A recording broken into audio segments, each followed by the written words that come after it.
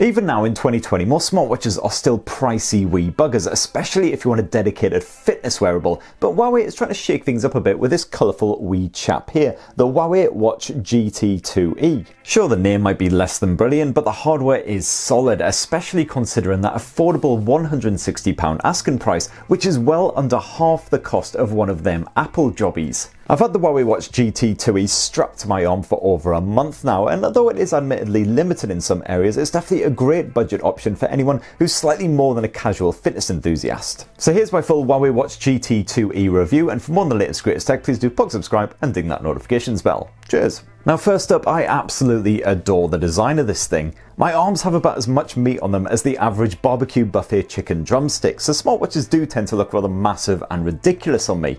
But for a 46mm effort, the Watch GT2e is surprisingly sleek. That chassis is a blend of stainless steel and plastic, and it's as light as it looks at just a shade over 40 grams, so even weaklings like me don't feel weighed down. It's definitely a comfortable wear. And more importantly, it's a seriously tough nut as well. You see, my body coordination basically ranks down at the rubbish end of terrible. I'm constantly waving my arms around like some sort of drunken marionette and accidentally smacking things like the wall or random family members. Like, you know that movie Ratatouille where the chef guy's having all of his movements controlled by the rat? Well, basically just imagine that, except where the guy and the rat are both blasted out of their minds on vodka, and that's basically me. But despite being smacked off all kinds of hard surfaces and sharp corners, the Huawei Watch GT2e is absolutely pristine even after a full month. Not a single scratch or nick on that screen or on the actual chassis itself. It's perfect. And I definitely prefer this more traditional rounded finish as well compared to the square design of the Apple Watch. It's not quite edge to edge, but you do get a pleasingly skinny bezel, and you do get minute increments etched on there as well, which is great if you opt for an analog always on display.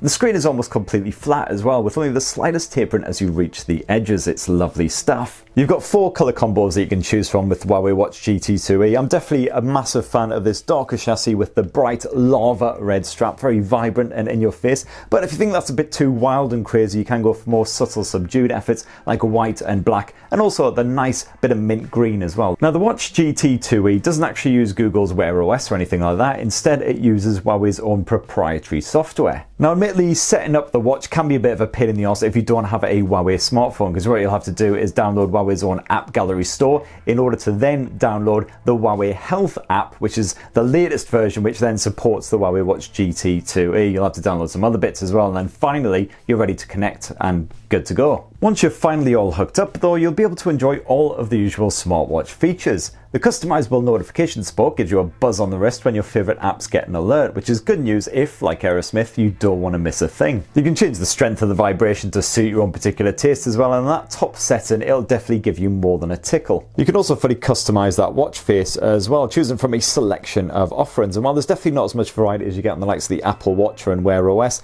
there's enough variety here to suit basically all tastes. Very few of these watch faces unfortunately include the option to tweak the individual elements, but I didn't really find it an issue thanks to the variety on offer. Now by default, the Huawei Watch GT2e supports raise to wake and keeps that 1.4-inch OLED screen turned off most of the time, but I prefer to have a bit of always on display action so I could just casually glance at my watch face instead of having to do the old dramatic arm lift every time I wanted to check the time. Of course, the selection of always on displays is considerably more limited than the standard watch faces, but again, at least you've got a choice between analog or digital, and I do like this funky neon effort. The actual watch interface is nice and intuitive as well. All you need to do is swipe up to reach your notifications, down for your settings and quick toggles, and then left and right to look at a variety of panes, most of which are fitness related. It's pretty comprehensive coverage as far as your health shenanigans go, just for a quick update on your various stats and how well you're doing that day. Plus you also get a quick glimpse of whatever the weather's up to and fast access to your media controls too. Now the Huawei Watch GT2e is also capable of automatically tracking any exercise that you're busy getting involved with, although it was distinctly hit and miss. Sometimes it thought I was out for a jog when I was actually just taking a stroll to the post box just down the road. But it does say, do you want to start this exercise? You can then either accept or dismiss, so it's no biggie. But But you can start a session manually, easy enough, and after an update the watch can now track something like 100 different types of exercise, which has proven surprisingly ideal for lockdown because a whole bunch of indoor activities are now trackable. There's lots of dance, for instance, even a bit of belly action. High intensity interval training, boxing, martial arts, all of that stuff is present and correct. And you can do a good bit of swim tracking as well because it's 50 meters water resistant, although of course unfortunately I haven't been able to test this out because sadly I don't have a swimming pool in my back garden. However, I did have a lovely hot bubbly bath with the Huawei Watch GT2e strapped to my arm and it's been absolutely fine, so hooray. When you monitor your workout you get a glimpse of some key stats right there on the face, so you know if you're hitting your targets as you work out. And when you're all done, you'll get a pretty comprehensive overview of how you performed. For runs, walks, cycles and the like, you can see your distance covered, calories burned, average pace, your cadence, and so on and so on. And the built-in GPS accurately tracks your motions. You get a detailed readout of your heart rate throughout too, while the Watch GT2e can also monitor your blood oxygen levels when you're all done if you activate it and then sit still for a minute or two. One thing I couldn't quite work out was, does it actually matter what kind of indoor activity you choose though when you're doing some sort of indoor fitness effort, be it taekwondo or ballet? It's basically taking a reading of your pulse and all that kind of stuff and working out how many calories you've burned based on that information. However, I've got to say that information did seem to marry up with whatever other gear I was using. So for instance, if I had my Oculus Quest on doing a bit of box VR, the calorie burn reading was pretty much identical on the VR headset and also my watch, so that's good at least. And outside of the exercise, the Watch GT2e can also help to monitor your stress, and it's got a good bit of breathing exercise action built in there as well to help relax you, calm you down a bit. You can do 24-hour stress monitoring, and this takes into account your pulse and activity levels and seems reasonably accurate if a bit basic, but I definitely liked those breathing exercises when I needed to take a moment just to cleanse my brain,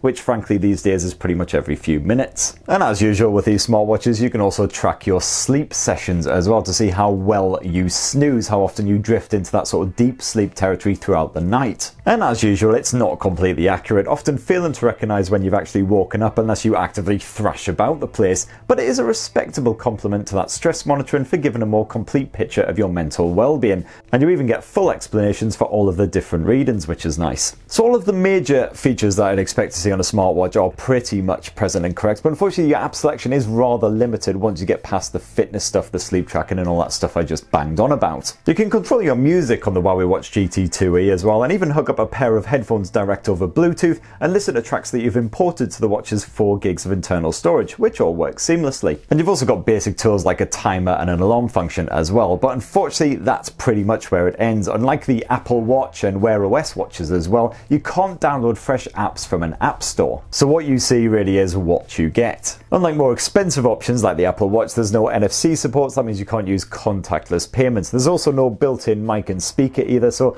unlike the original Huawei Watch GT2, you can't take calls on this thing, and there's no voice assistant support. And there's no cellular or Wi-Fi support either, but that doesn't really matter because you can't take calls on it, you can't use it to download apps on the go, anything like that. Still, if you can live with these omissions, the Huawei Watch GT2e does hold up well in most other areas. The built-in Kirin chipset makes for pretty smooth performance most of the time, while the OLED screen is sharp, perfectly bright and super vibrant. And one of the major advantages of the Huawei Watch GT2e as well, where it absolutely creams the competition, is the battery life. Even with that always on display active and basically all of the features switched up to the maximum levels, you'll still get a full 5 to 6 days of battery life on a single charge. If you knock off that always on display and sort of a bit more casual with some of the features, then you'll easily get double that, closer to the 2 weeks that Huawei actually stated in its press release. And there you have it, that's my full review of the Huawei Watch GT2e after a full month of use, and it definitely really good for you fitness enthusiasts, especially now that we're all basically stuck in our houses. Plenty of indoor exercise support, which is great to see.